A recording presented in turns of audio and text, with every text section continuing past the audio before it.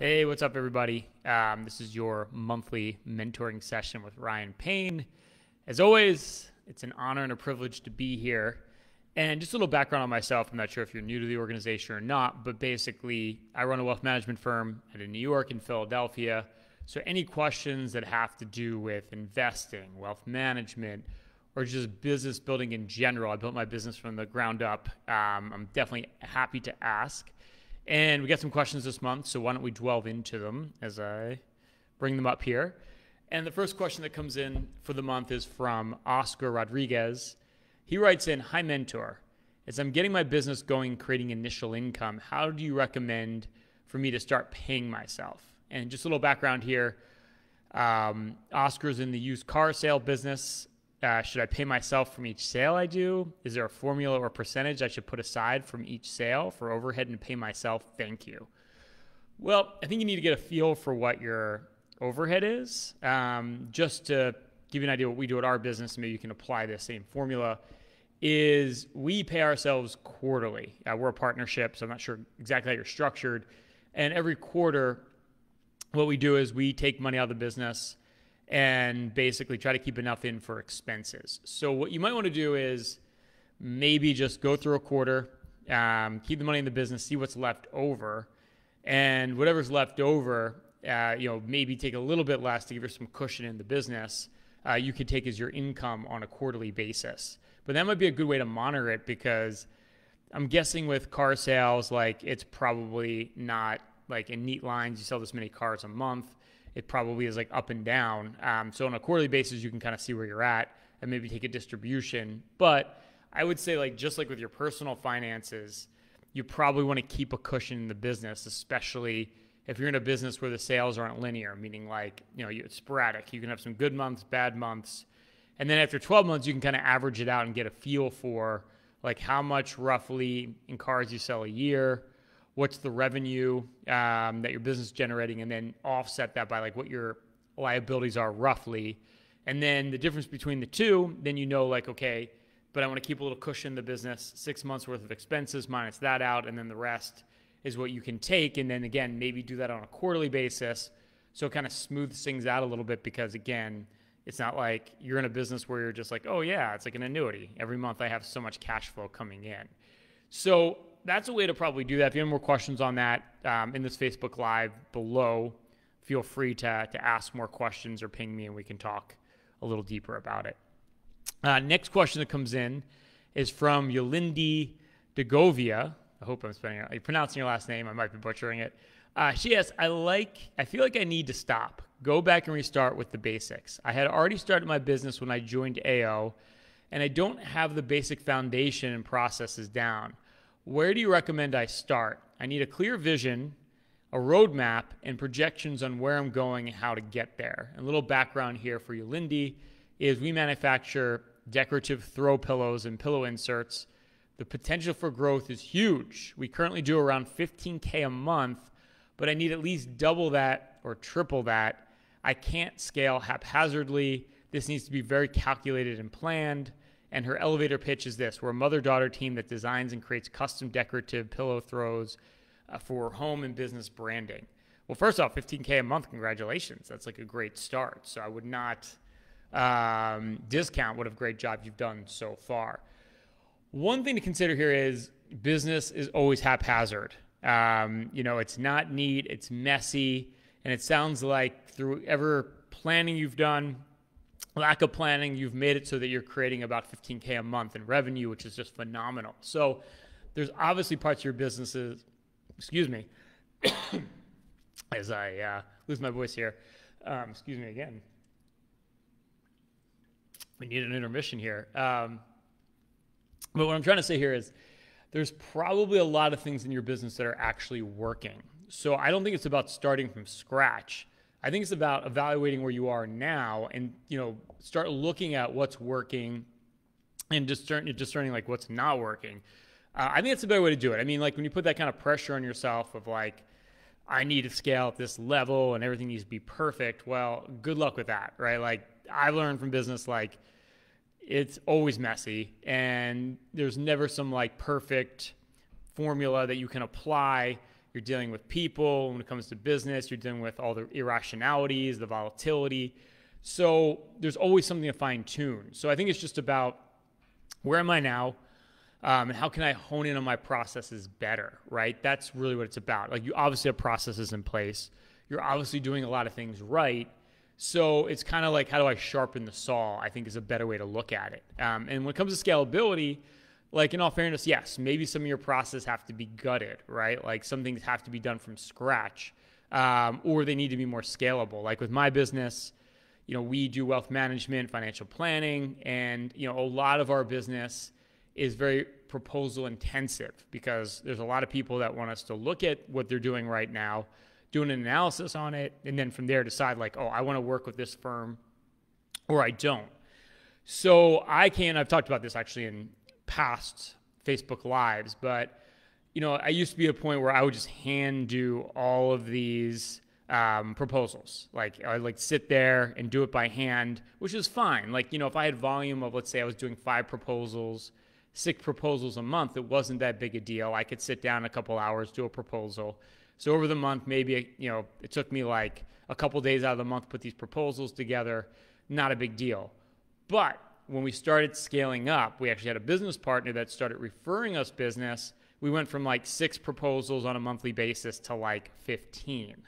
Okay, so obviously me doing these proposals by hand, that didn't work anymore, right? That became really, really arduous. I didn't have time to do anything else. That process was effed, for lack of a better way of putting it.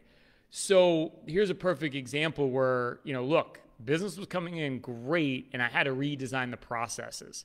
So maybe, that's another thing you want to look at right now. Actually, I recommend you do this, is just look at where the inefficiencies are that will allow you to scale up. Because that's the thing, is like, you might have a blueprint or a business model right now that's conducive for $15,000 a month, but not for $45,000 a month. But again, I don't think like starting everything from scratch is the way to do it per se, but I think there probably are parts of your business that like you have to hone in on, see where the inefficiencies are. And in those cases, then yes, you can redo those platforms. So I think what you want to ask yourself, now the more I'm thinking about this and I'm articulating this, is the question you want to ask yourself is, whatever process it is it as effective if I triple my business? If I have triple the volume coming in, is the actual structure and architecture of my business able to handle that now?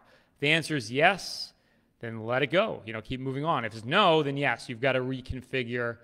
You've got to rethink essentially how you're doing that part of the business. And I always use the metaphor or analogy of like the conveyor belt, right? Like, you want to think about it like, how do you put everything on a conveyor belt, like in a factory where everything can kind of be repeatable, a process that's scalable. In fact, a really good book on this that kind of changed my whole paradigm in business, it's called Built to Sell. I forget the name of the author. Short book, easy read, but it talks about essentially this business owner's journey from working in his business to proverbial working on his business. And, thinking about things more along the lines of, I like to use this analogy too, I've used it in past Facebook Lives, but like the Starbucks analogy. Essentially, if you're the CEO of Starbucks, like, you're not handing out the coffee, you're not a barista in your business, right? Like, if you're Howard Schultz, you're not like, I'm not going to see Howard in the local, Seattle Starbucks. Maybe he comes once in a while and checks it out. But I mean, the point is, like, something like that where it's just like a completely large scale operation, and you can do this on a smaller scale, like, with the idea that you're going to do it on a bigger scale, but you want to create that kind of scalability that a Starbucks does or any big business does. Like, I love that movie, the one on McDonald's that came out a couple years ago. I forget what it was called, but it was about Ray Kroc. I can't remember the name of it, but point is, it was a really good movie in the sense that, like, Ray Kroc took over McDonald's. It was just like the McDonald's brothers, and they had this like very niche business in California of making burgers. He took that business and essentially, he franchised it out. He built all these processes in place and just made it a huge empire.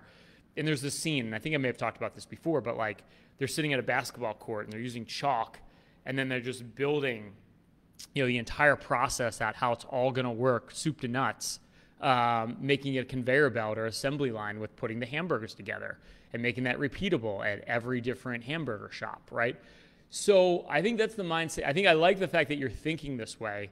But I think, there's two sides of the coin here. Yes, rejigger your processes. But on the other hand, you're doing some things right. Some things are going well. They don't need to be rejiggered. And in addition to that, the other side of this is, business is going to be messy always, right? It's never going to work so perfect. And I would say, don't put so much pressure on yourself that I have to do it this way. It has to be perfect. Nothing in business is perfect. It's always an experiment. And then the last point that I'll make about this, I think is really important in business. I made this mistake many times, is you want to basically do something on a smaller scale first. So if you have a new process and you want to try it, I hate the idea of if you build it, they will come. Like Field of Dreams. You don't want to build this big stadium and hope everybody comes. You want to try these new processes on a smaller scale, and if it works, then you can leverage up and do it on a bigger scale. And that's the other thing too, if you are going to configure your processes, try it on a smaller scale first, because the stakes are high here. Like you're saying, I need to get to this double, triple my revenue, and I can't screw it up. Well, the first thing is don't go all in on anything. Start with a smaller scale, and then if it's working, it looks good, then you can leverage up on that scalability. So that's another important point. Which we've learned in my business numerous times. At one point I started a hedge fund because I thought I had a brilliant idea. Turned out the hedge fund was not the strategy. It actually kind of sucked. And I put all this money into it for clients and it didn't work out that well. But the point is had I just tried it on a smaller scale to see if it really worked or not, I would have learned a much less expensive lesson that this is not a great idea to do this hedge fund. So, many mistakes like that, and I'll probably make more mistakes like that in the future. But the one thing I've learned is it's not if you build it, they will come. It's try smaller scale. If it's working, then leverage it up. So hopefully you find that valuable. Okay, last question comes in from Dan Razumovsky. I think I'm saying that correctly. Dan writes in, how much should I sell 20% of my business for? What are the questions I should review from this new partnership? Okay, a little description on Dan's business. I have a person I've worked with, and he wants to buy 20% of my company. He will be a managing partner. He will take over all logistics and the operations of the business. I will focus on the sales and growth. This will explode my business. This will also save me lots of headaches on getting projects done. Elevator pitch, I'm looking to grow my exterior contracting company to $1 million in profitable sales. I'm looking to open more locations once all implemented systems are work. Looking to extend to large loss insurance claims $100K plus in government contracts.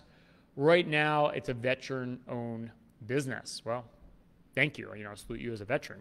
We appreciate your service for the country. And okay, so Dan, a couple questions here. First off, I'm very hard pressed to give up equity, without a lot of careful thought around it. First off, maybe you've already discussed equity. That's the only option here. But if you haven't even gotten there yet, I'm always very reluctant to talk about equity. Maybe down the line when the company's doing really, really well and you have someone who's a partner, a true partner, and you want to compensate them and they're already invested in the business, I think equity is great. But if you can get around that up front, I would always go for compensation, maybe tied to performance ideally, versus equity if you can get away with not giving up equity, because I've just seen so many disasters where someone gave up equity too quick. They have this new partner, they think they're going to be great, they don't do jack, and all of a sudden they own 20% of your company or whatever it happens to be. Now, if you already had that conversation, you're already down the line on this, and that's not going to work. Well, okay, so let's talk about option B, but let's put that caveat out there first. Don't give equity, especially not up front. Maybe after years, you're this employee, it deserves it. They've been here, they're invested, yes. But again, we'll just say in this situation, you have to give up the equity. I think the first thing is maybe get your business valued by an outside party. Find out what the typical multiples are.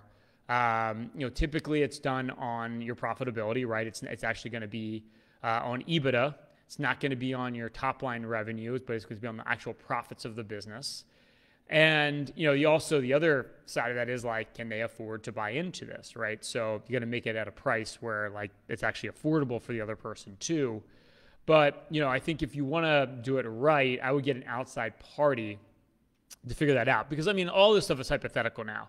You might have found the best partner in the world, but, really the rubber hasn't met the road yet. You have no idea if this is just going to like skyrocket your business. Sounds like you have a good feeling about it, which is great. But I found in life and business, it doesn't always necessarily turn out the way you think it's going to turn out. So I would kind of like, you seem like I'm just judging by this. Maybe you're a little bit enamored with like the potential, where the reality is we don't know how it's actually going to pan out. So, I would think with a really, again, on the equity piece, I would think about it with a hard, cold eye. Maybe get someone else to value the business if you're like definitely set on giving this person an equity stake in your business. But I think, again, this is like something you've got to do it without the rosy-colored sunglasses on. You have no idea if this partnership is going to work out. You don't know if this is really going to skyrocket your business. There's a good chance it will. That's why I think a lot of the compensation is better on the back end when you know it's working and you know that it's really rocking. But I think that's what I would do if like you have to sell a piece of the business. That's the only way it's going to work. Is I would get an idea of what the business would be worth right now by an outside party, and that's some number that you're coming up with arbitrarily, but a third party. So it's like a realistic number. And then from there, depending on like his cash flow, like does he buy out over time or however you want to work that. But again, just a caveat, I know a lot of businesses where equity was given up too quickly and it's a disaster later when it doesn't work out. Not to like bum you out, but I think that's something you got to be really aware of. And business owners like a lot of times don't do that because they're like, oh, someone's going to take all my burdens and problems away. Again, you just don't know that yet. So hopefully that's helpful. If you have any more questions, feel free to put them in the chat section of this. Other than that, like, I don't know if anyone's even watching this right now, but if you are, if you want to ask a question, like, here's the time to do it. I would say do it now. And if not, hope you found this valuable. And again, if you have any questions, just like, put it in the comment section of this Facebook Live. I'll definitely get back to you. As always, enjoy doing these mentoring sessions, and everyone have a great day. Thank you.